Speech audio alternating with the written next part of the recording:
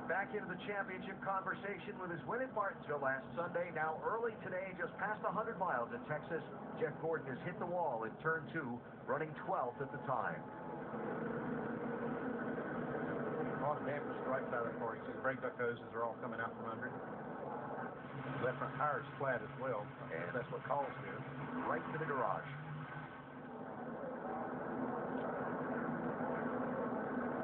Now the disaster drill that these teams prepare for goes into effect for Alan Gustafson and his crew. Pit road open. Will they come back in? Yes, they were all just in at lap 58. Here they are at lap 74, Doc. That's how important tires are here at Texas Motor Speedway. Jimmy Johnson saying, I'm still free, entry tight, landing tight, middle, right side and left side tires. Again, 4 new tires for Johnson. James.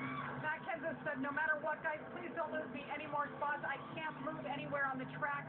4 tires dropped. Your car is a little bit better. They did make another adjustment, Mike. Dale Earnhardt Jr. saying the entry just a little bit too tight. They'll make a track bar adjustment and 4 tire change on the 88. Okay? Track bar adjustment for Carl Edwards, who just wants his car to stay a little bit longer. He'll not win the race off pit road this time. Little strategy being played by a couple of teams. Lee Kenseth sits right side. Mark Martin's a big winner.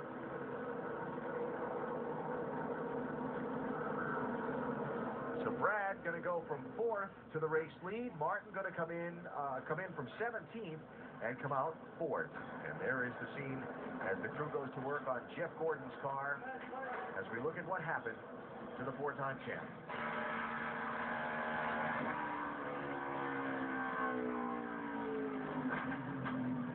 Definitely had tire down. That left front. Coming hard. Hold the brakes. Caution's out. Looks like the letters were all rubbed off his left front tire. Like he may have had some contact with another car just prior to this.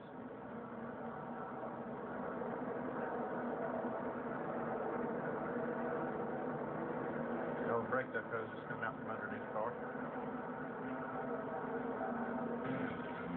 So third caution of the race, and the third place driver in the championship starting today is back in the garage.